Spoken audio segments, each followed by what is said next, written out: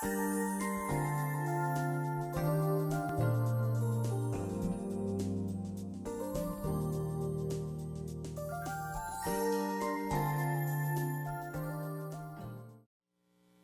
I hope you had a great lunch. I was just telling a colleague that I'm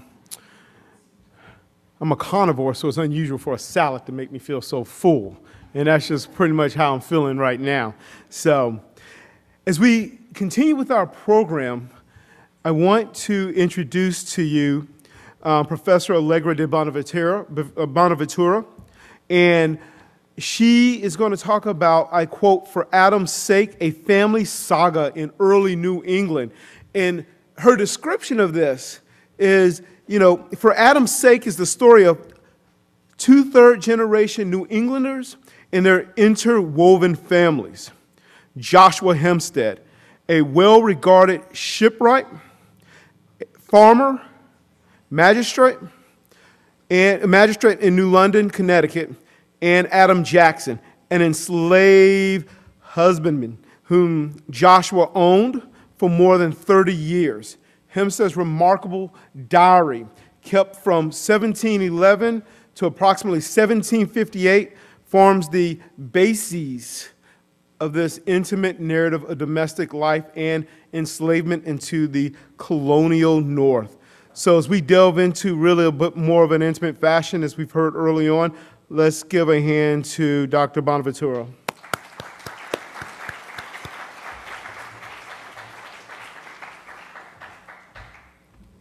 Thank you so much for that kind introduction.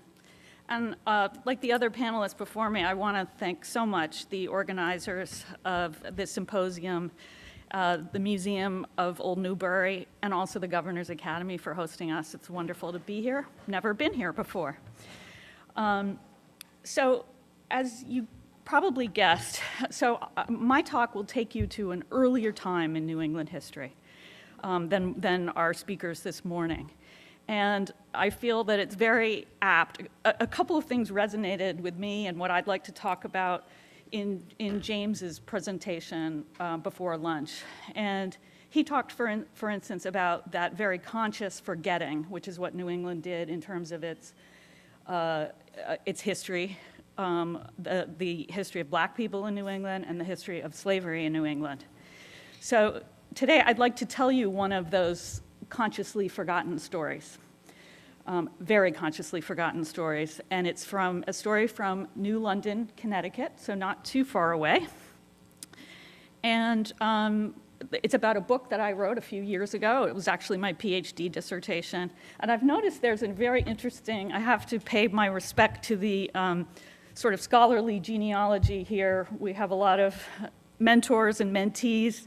And true confessions, John Demos, who spoke at the top of the program, was my advisor. So it seems like we're all very interconnected, which is probably not a surprise.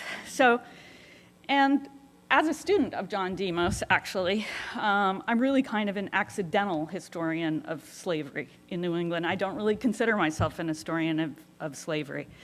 I came at this project and this dissertation originally as a historian of family life and domestic life. So I was interested in families, parents and children, grandparents, larger social circles, and what went on in the home, really. And so my guide in trying to understand this interior domestic world better was this incredible document that you can see here. And this is a diary. This is the diary of Joshua Hempstead, who was a very ordinary but kind of upright English colonial American in New London, Connecticut. He was born in 1678, so we're really dealing with a much earlier period here and a different consciousness. He was born in 1678 and he died in 1758, so he doesn't even come close to seeing the revolution. And he was a pretty ordinary guy. In the introduction, we heard he was a farmer like most New Englanders. He was a shipwright, so a shipbuilder. He lived in New London, so like Newburyport, it was a port, and a lot of people engaged in trade were in the maritime industry. He also was a little bit of a jack of all trades. He made coffins, he carved gravestones, he built houses, built stone walls. So he did all kinds of things around the neighborhood.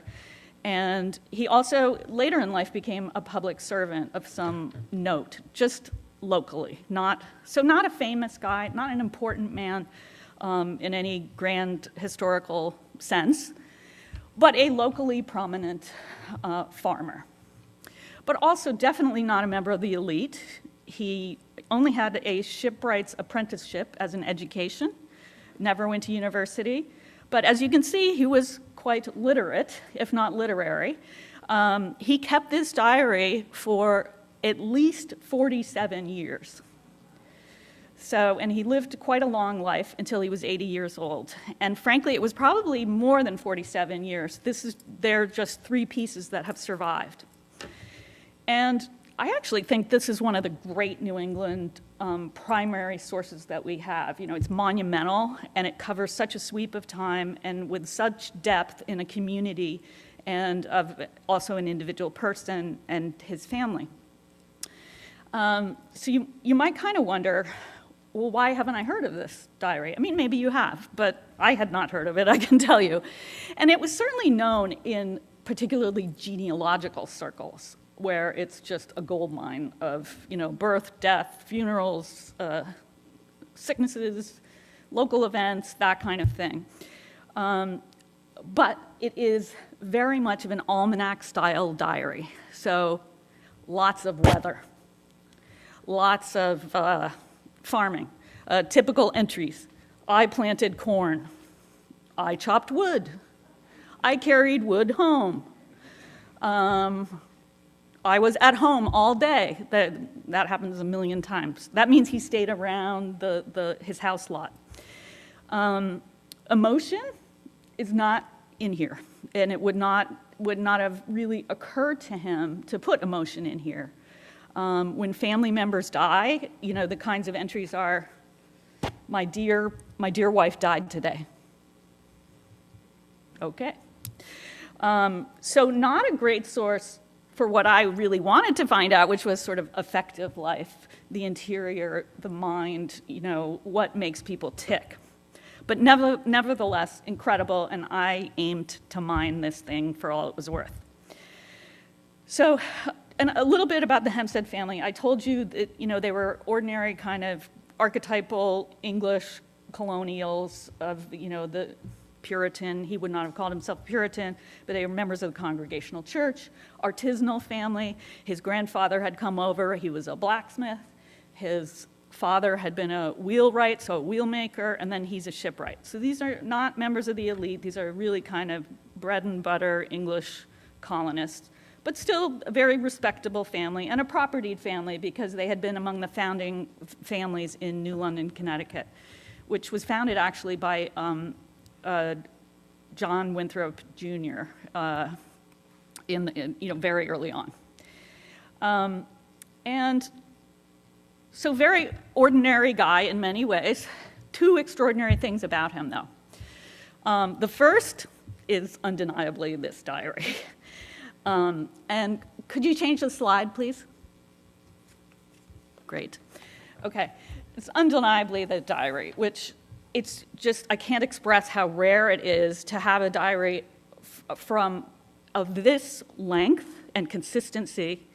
He wrote in almost every single day for more than 47 years from someone from this class, from this social stratum. So we do have diaries, people like Samuel Sewall, a merchant in Boston.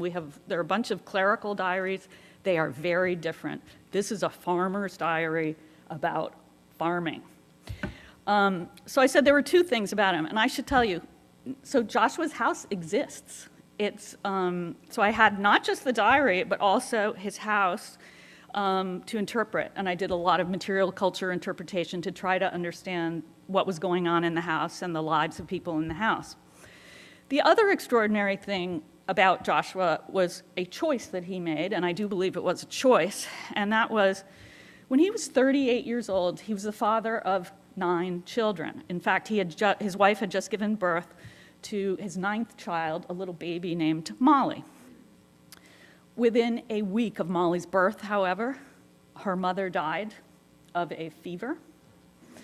Within another week, Joshua's eldest son, who was 17 years old, Joshua Jr., also died. So in the space of 1 week, he lost 2 of the most important people in his life. He also became what we would call a single parent, and of 8 children, ranging in age from 1 week old to 16 years old. So as a historian of the family, needless to say, I mean, I'm sorry for his loss, but it meant that his diary, unlike other men's diaries, he had to cope with the loss of his wife and how to manage the family. So he wrote more about family life, about the interior life, domestic life, than other men would have had to do. And he made this extraordinary choice. So in this time period, in the colonial period in general, I mean, obviously losing one's spouse was fairly common. And most men, and the statistics are kind of insane. It's like 98% of men who lost their wives would remarry, not just remarry, but remarry in less than a year. And Joshua, at 38 years old, made the pretty incredible decision never to remarry. So here you have a diarist and a widower with 8 children. So I'm thinking this is particularly rich to understand family life. So I set out to write a book about the man, the diary, his family life, and I kind of wanted to take some of the lens that women's history has shown onto women's lives and looking at their lives, you know, broadening it to the public sphere, take the same kind of lens and turn it back on men and whose lives in historiography traditionally have been seen, you know, through their public activities, and really turn it inside the house and see what's going on in the house. So that was my idea anyway.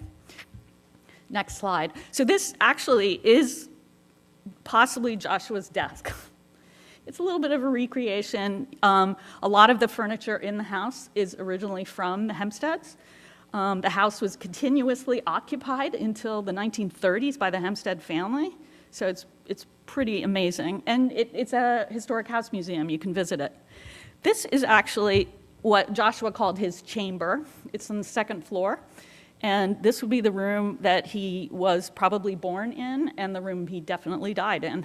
And so he spent, you know, 80 years of his life in here. He did have what he called a truckle bed in the room, a trundle bed, and some of his kids did sleep in the room with him in the trundle bed.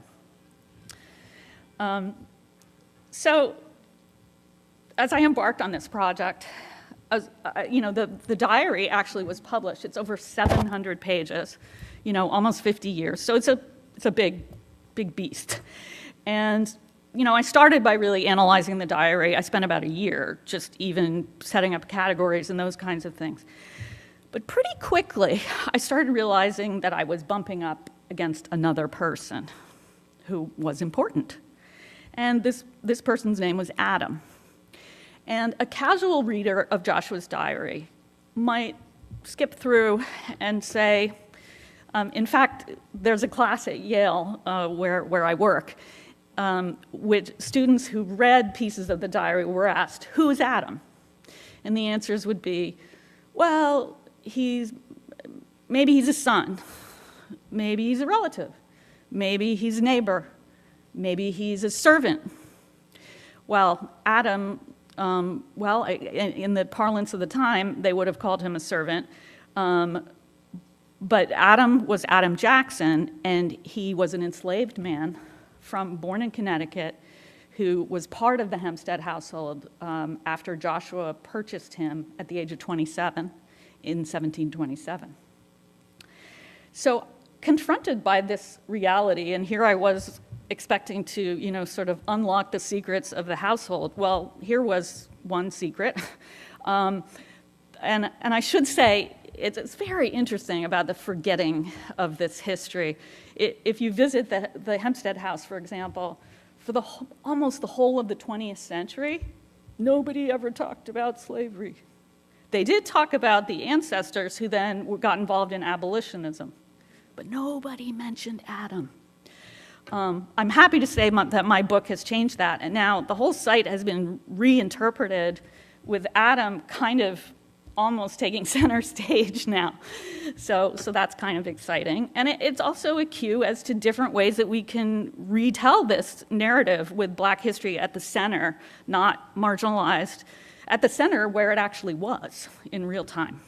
So it was in this house, the Hempstead house, that Adam Jackson and Joshua Hempstead lived for more than 30 years together, and often working together, often working side by side. And by that I mean in the field, you know, doing the same identical task. I don't in any way mean that it was the same experience for an enslaved man versus the man who enslaved him. And let's change the slide. That's the outside of the house. It looks a bit fancier now. The house itself was originally built in the 1640s, and then there was like a new version of the house built in 1678. So this is the 1678 version with a couple of additions onto it. So in confronting Adam, in the same way that we're confronting, you know, African-American history in New England that has been consciously forgotten, for me, I was confronted with the existence of Adam in this little New England family life that I could have fantasized was this, you know, homogeneous little Puritan world. And in time, I realized, the more I studied the diary, I could not tell Joshua's story or the story of the Hempstead family without telling Adam's story. They were the same story. Just as I couldn't tell Adam's without Joshua's. But as a historian, I also knew that this would be a tough road because of the sources. What were the chances, for example, that I would be able to tell very much about Adam, his life, how he felt, what his experience was? I mean, with the diary, I can't even tell how Joshua felt when his wife died. So how would I possibly use the diary of the man who's enslaving him to understand the effective life of an enslaved person? But the diary is what I had, and so that's where I started. And what the diary is so good for, and because it's a farmer's diary, it's a diary of work. So what I did find is I was able to find out a lot about what Adam did in terms of work. What did he do on a daily basis? What did he do on a yearly basis? And because it covered such a span of time, I could tell what Adam did, and Joshua, when they were young, when they were in their 20s and 30s, and then when they're what was considered old men. So really over the life course, pretty fascinating and unique opportunity to look at that. So I went to the diary and I pulled out everything that I could that had to do with Adam. And I was actually blown away. There are 50 pages on Adam Jackson. So again, a problematic source, no question about that, but 50 pages. 50 pages of a man's life, and I came to realize that he may be one of the most well-documented individual enslaved people from this early period of American history. So Adam was born in 1700, you know, not 1800. So he was born in 1700 and he died in 1758. And after taking the 50 pages of the diary, I then went on to other sources, local sources like land sources, land records, probate records. And where I really found the gold mine, and the historians in the room will know what I'm talking about, is in court records. And I ended up reading 100 years of court records for the New London County. And what I found is that enslaved people, indentured people, Native American people, were all through the court records, and providing incredible snapshots of people's lives. And also because often witness testimony is written down, sometimes even in a kind of Q&A form, you actually get the words of people. Obviously, it's, you know, transposed through the secretary. but you know, it's closer than, you know, 4 steps removed.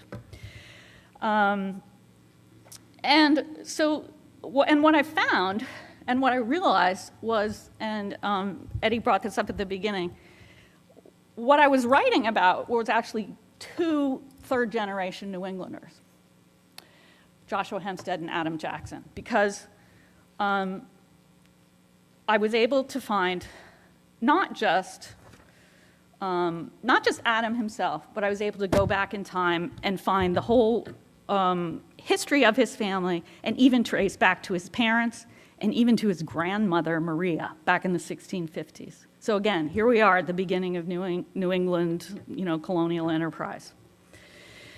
So, and this really kind of defied many of my original notions of, you know, African-American history in New England, family life in New England. And I realized I had 2 families, 2 New England families, quintessential New England families, and I could tell their stories from the very beginning of New England. And it was for that reason that I wrote a very different book, and I called it For Adam's Sake, because it is for Adam's sake that I wrote the book that I did. And I hope I did him some justice at least.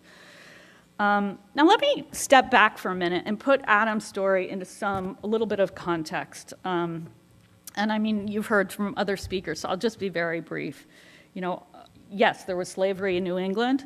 And interestingly, for this area, New London County, that was kind of the capital of slavery in Connecticut, partly because of their proximity to Rhode Island, which was really the center of the slave trade, and also because in the Narragansett, Rhode Islanders held enslaved people in larger numbers than anywhere else in New England on these large dairy farms, which is just hard to imagine. And New London County is directly next to that. So I think what happened is a lot of family connections, a lot of customs, practices are similar, even though the land in New London County was pretty bad and didn't really justify, you know, like large-scale farming of any kind. The practice of slavery spilled over more readily from Rhode Island. Also the fact that it was a port, you know, all ports obviously had higher numbers of enslaved people in the colonial period. And who was Adam Jackson? So let me tell you a little bit about his family and his family history, which is really incredible. I'm going to start with his grandmother, Maria. So we know her name, Maria, interesting, Spanish name. She most likely was brought here in her teens as an enslaved teenager from the West Indies as part of the West Indian trade. So the West Indian trade for New Englanders in Connecticut was kind of the primary trade, small ships. So it was very common that a captain might purchase either on spec or someone might order the purchase of a human being, you know, while they're in the West Indies. Maria was someone, we don't know the circumstances of how she came to be the person chosen to be purchased, but she came from the West Indies, probably her Spanish name there. We know very little about her. She was owned by the Rogers family, which is actually pretty interesting because they were the second richest family in colonial Connecticut, behind the Winthrops. So let me tell you the other thing we know about her, which is devastating. In the records, she's described as, I'm quoting, Maria deaf and dumb. So when Maria came here as a teenager, she not only experienced a re-enslavement in a completely unfamiliar climate, culture, everything, she presumably had difficulty communicating, and so that would have been another one of her challenges. One thing that may have been a benefit of living in the household of a very wealthy family is she was not alone in terms of there were other enslaved people, there were also indentured people, there were Native American indentured people, there were even family groups among the people living in the household. So one hopes that maybe, she found some kind of companionship or camaraderie, but we really don't know anything. So Maria came here in the 1650s, and the big event for us in her life is that she had a baby in the 1670s. So this is a baby who would have been born around the same time as Joshua Hempstead, actually. So 1670s, it was a girl named Joan, and she was probably the product of rape. So, because she's described consistently by all kinds of different people from different social strata as mulatto throughout her entire life, which at the time would have meant someone of both presumably European and African ancestry. So Joan was born here. We don't know who her father was, but the Rogers family, I personally suspect it was either the owner, James Rogers, who was the family patriarch. There was also a whole group of sons who were all of an age where they could have been involved. And there's later evidence that maybe there was some guilt that some members of the Rogers family felt, which is kind of interesting. And I can't go into all of that, but it's in the book. Then we have a new character on our scene in 1686. So now Joan, the young woman who was born here, she's a teenager. John Jackson arrives, much like Maria had a generation earlier, as an 18-year-old enslaved teenager from the West Indies, so from the sugar plantations, a really brutal form of slavery and work, brought by a ship captain from New London who bought him himself, brought him to New London, and for a couple of years, the teenager John Jackson works at the harbor as a stevedore, so unloading and loading ships for the ship captain who purchased him. Then, by just a quirk of fate and a deal gone bad, John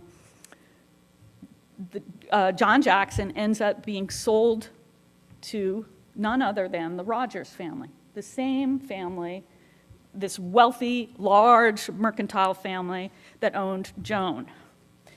And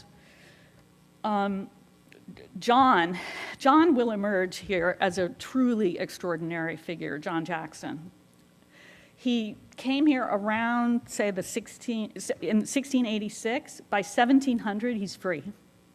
We don't know exactly how, but he either was able to purchase or was manumitted, which is quite unusual at this really early period. This did not happen often. And he stayed in his master and enslaver, John Rogers, they remained connected for the rest of their lives. So, for example, even after John Jackson was free, he built his own house on John Rogers' property. He lived there. He even it's described as sharing it with a white couple, which is pretty interesting. And so he was really a man to be reckoned with, even in just his 20s, in his early 20s. And so John Jackson comes here and he meets Joan and they marry.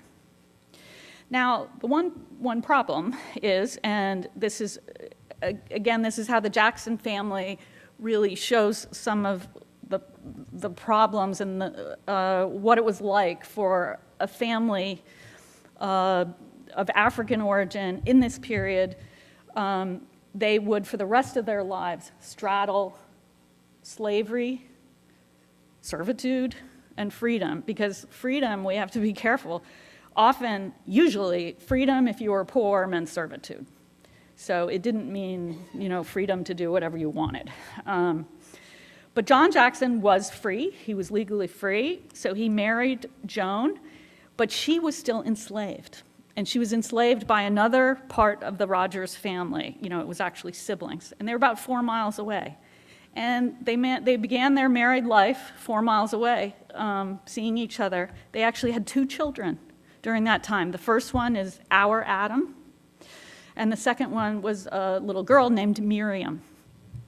And within 3 years of marriage, then Joan also secures her freedom, the mom. So here you have, so sounds like it's going to be a good, ending to the story. Both parents have become free. But the reality of the law at the time was that a child's legal status came from their mother at the time of their birth. So because Joan was enslaved at the time of her birth, both Adam and Miriam would remain in slavery. And when she left to join her husband in freedom in their own house, she had to leave her 2 children behind, ages 1 and 3. And there's an incredible testimony in one of the court records that describes Joan Jackson going back and forth between the 2 households to, quote, nurse her babies. So Adam, going back to Adam, now he never got to live with his father. His mother is now taken away from him.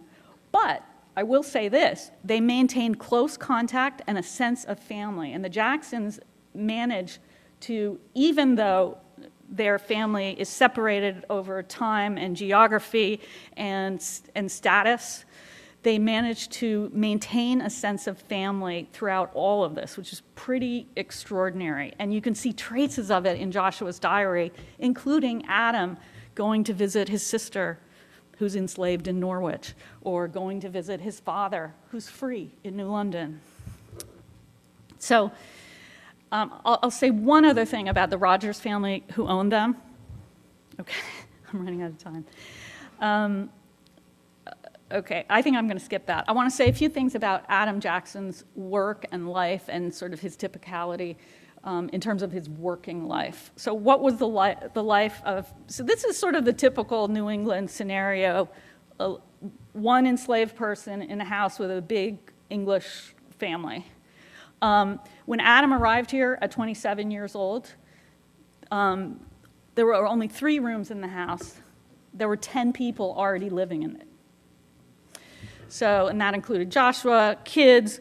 One of his sons was married and had 2 of his own kids. Joshua's elderly mother, who was sick. So the idea of privacy, slavery in these small New England households occurs in a very tight domestic space. You can hear everything, you can see everything. Earlier historians sometimes use the word or the concept of family slavery, with the idea that maybe it's better to be in a household like this than in plantation slavery in the 19th century, for example. But you also have, it is true that it meant there was less differentiation, so less differentiation of work, and Joshua had no space for another place for someone to sleep or anything like that. So they're all in the same building. But it also means that Adam is living with his enslavers every minute of every day. And there's no escape from that. So he was a very accomplished husbandman and farmer, took care of animals. And I'll end by giving you a snippet of what happened with his parents, which is really an incredible story. So Adam is left behind as a child. His parents go off, they're free, and they're described in records at this point. This is when they built their own house. John is working, and they're living with an English family, and they're described as prosperous, which is pretty good. This all came crashing down in 1710. And the Rogers family, a big wealthy family, they also were very contentious and kind of a dysfunctional family, and they litigated with each other a lot. One of the strands of this litigation was the Jackson family itself. Ownership of them, were they free, would they be enslaved? And so parts of the Rogers family are fighting over this. And one strand of this litigation, like the bad part of the Rogers family, they end up winning. So there's a knock on the door of the Jackson household, and the constable comes and takes away Joan Jackson. She's 7 months pregnant, and she has her little 2-year-old with her. They take them away, and they re-enslave them with another member of the Rogers family in New York. So now they're on Long Island, which seems like a world away for John Jackson and his other children. And how does John Jackson react? So this is 1710. He is a freedman. He has no money. He is illiterate. And English is probably not his first language. He fights. And the first thing he does is he goes with his former master. They go into a boat in the middle of the night, cross Long Island Sound, break into the house where Joan and the children are, and, quote, steal her out of the house with the children, sail all the way back. And I've been told that's an amazing feat of sailing. And then sends her into Rhode Island into a variety of safe houses to try to get her out of enslavement. I can't go through all the wrinkles of the story, but suffice to say, and maybe we can change the slide, suffice to say that the family was split up several times and in many different ways, both from enslavement and legally from this litigation. And John Jackson fought for the next 7 years. He fought physically by going and trying to retrieve his family, but he also fought in the courts. He fought in Connecticut courts, and then when his wife and children were sent to Massachusetts, to the slave markets of Boston and sold, he became a street peddler so that he could go and see them. And then in the Middlesex County courts, he fought for them. 7 years later, he won their freedom. So this was the kind of man that Adam's father, John Jackson, was. And I don't mean to gloss it over as being like, it must have been just pure agony and incredibly difficult, and they were poor. But they did, interestingly, have the backing of their former enslavers, the Rogers. They were the ones who were financially backing the legal cases. So I should say they're among the Rogers, especially to this crowd. The Rogers had their own religion. It's crazy. And they called it the Rogerines. I could go on. But one of the things that they did do, they were pretty crazy, but one of the things they did do was they were among the first people to just question that maybe slavery was wrong, even as they were enslaving people. And it seems that this kind of tension is acted out in the lives of the Jacksons. And while it was horrible for the Jacksons to live, in terms of the historical record, it allows us, all of these 30 years of court cases allows us to actually see what happened to this incredible family that straddled slavery and freedom in early New England. And then I'll close with this. So again, finding Adam's really hard in the diary. Finding John Jackson's even harder, because I have no direct sources. He did not write himself. But I did find this. This is after he stole his wife and children. And I say steal because that's what the crime was called. He was brought into court. This is his bond of appearance. So basically like bail bond, And he has to sign it along with his sponsors. And I nearly died when I saw, this is his actual mark.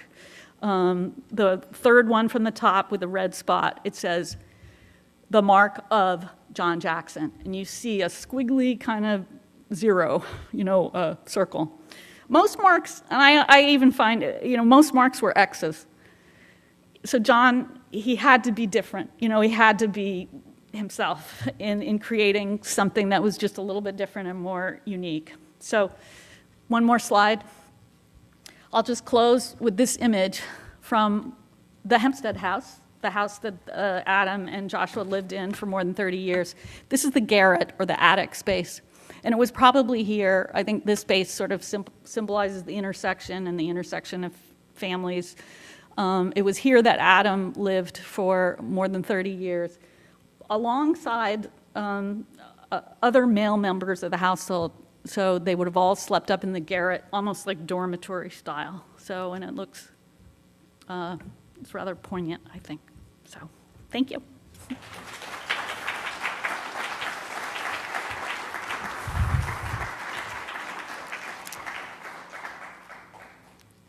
Any questions for Professor Bonaventura? Yes, ma'am. Yeah, I just had a question. I read the book after I saw you at a camp. Oh, thank you. I just find it very moving. Your emotion about it. And you know, you feel that there's a lot of love between Hempstead and Adam. And they're working together. Those scenes of them building walls is just very moving. But I question, how could John Hempstead have survived and lived his life without having this? Could he have done it? So the question is, I just repeat so folks can hear, is how could John Hempstead have survived through all of this? So I think what you're getting at is, as a widower, was Adam essential to his survival? So people ask that question a lot. I actually think not in that sense, in the sense that Adam didn't take over care of. Adam was the same age as one of Joshua's sons. So he was not in the position to take care of children for Joshua. What he did do is replace labor that Joshua desperately needed. And it was male labor, not female labor. And it allowed Joshua to have this fairly, you know, I mean, it's very local, but public career. Became justice of the peace, representative to the General Assembly. He couldn't have done any of those things without Adam, nothing. And also just his general economic production, you know, for the household and for trade, Adam was absolutely essential. So no, Joshua absolutely could not have lived his life, but not so much about the kids. I will say one thing about kids though. Very late in life, one of Joshua's sons died, and Joshua became the guardian of two of his grandsons. And there, I don't think he could have taken on his grandsons without Adam. Adam was put in the role of kind of surrogate father. And I say that, you know, guardedly, in the sense that they spent the majority of their working time, the children, with Adam, not with Joshua. So he relied on him heavily to raise those two boys who would grow up to be able to own him. Yes, sir, in the back. My question is just about the first 27 years of Adam's life before he was enslaved. I know obviously through his father you knew some things, but just curious what the first 27 years of Adam's life. Sure. So Adam. I was going to repeat so folks online can hear. So the question is, what was the first 27 years of Adam's life like being enslaved? So Adam lived in a extended Rogers household. As I said, so he was born enslaved because his mother was enslaved when he was born.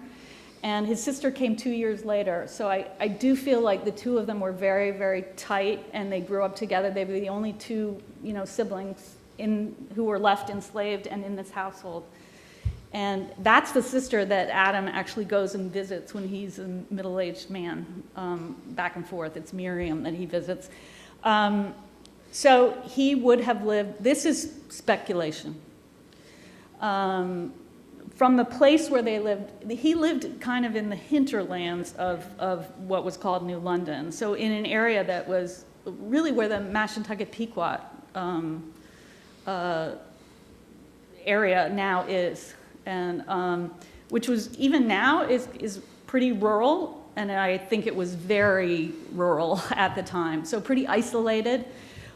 His master was a fellmonger, so he sold furs. So a lot of Native Americans would have been coming in and out of the household as suppliers, and he learned farming trade. And it's absolutely, how do I know that? When he arrived at Joshua's house at 27, he was already skilled in terms of farming, animal husbandry. He also could operate an ox cart, which I don't know much about oxen, but I researched it, and apparently it's really hard to do alone. So this man was a very skilled and experienced farmer and husbandman. And he would have learned that from a small age, along with the sons of his enslaver, of his master, yes. All male children would have learned sort of farming skills unless they were of a very much higher class, kind of from the age of 5, 6 on. We can take another question. Bethany. We have a question from our virtual audience. Have you found any descendants of Adam, Joan, and John Jackson and/or the Rogers family? Oh, the Rogers are so many. There's so many. There's probably a couple of them here, actually. There's so many. There's so many. Yeah, and this religion that they created, the Rogerines, this was like a family religion. So it basically was just within families and a neighborhood.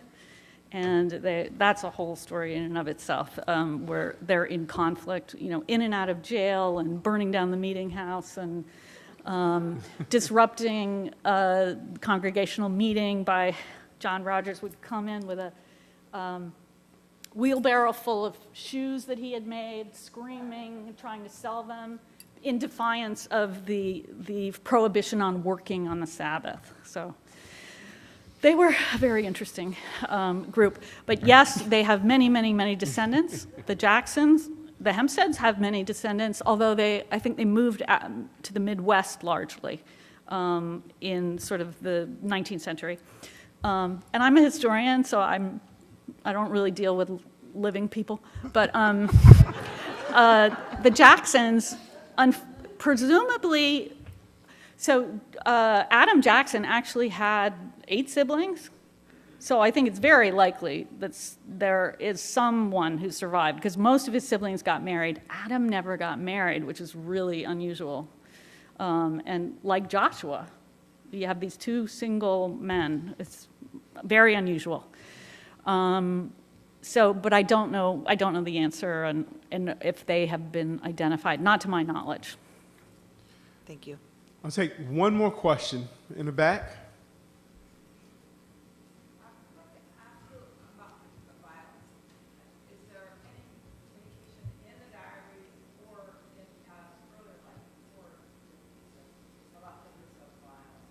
Okay.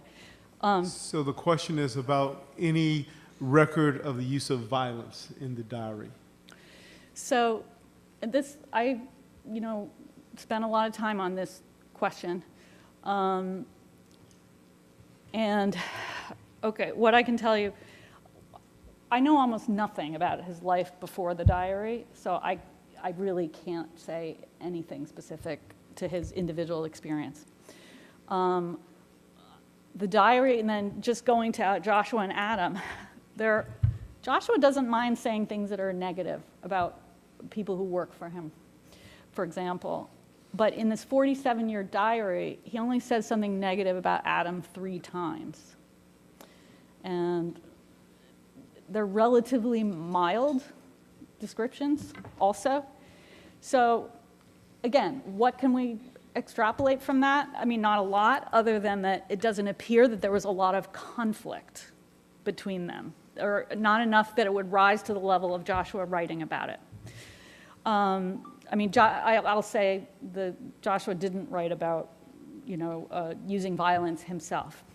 So what I did do, though, is I looked at it through these 100 years of court records in the locality. There were incidents of violence, including one horrible one, and I put them all in the book, of a 9-year-old child who was beaten to death by a very elite man in New London.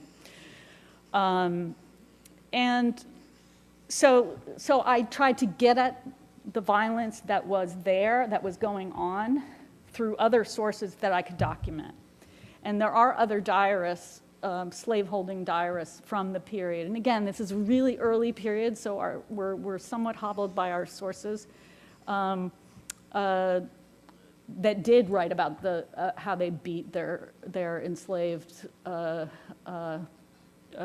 people who were in their households, or even sold them vindictively, separated families, those kinds of things. So we don't have evidence of that directly in Adam's particular case, but we have the whole evidence of his entire family being separated, ripped apart, re-enslaved over and over again. And I've wondered if one of the reasons he didn't get married, because he probably could have gotten married, it would have been very normal for him to get married, and Joshua himself, as a justice of the peace, often married enslaved people. I always wondered if he had seen and experienced so much trauma as a child that maybe he thought the easiest way to avoid being, separated from my family is by not having one. Right.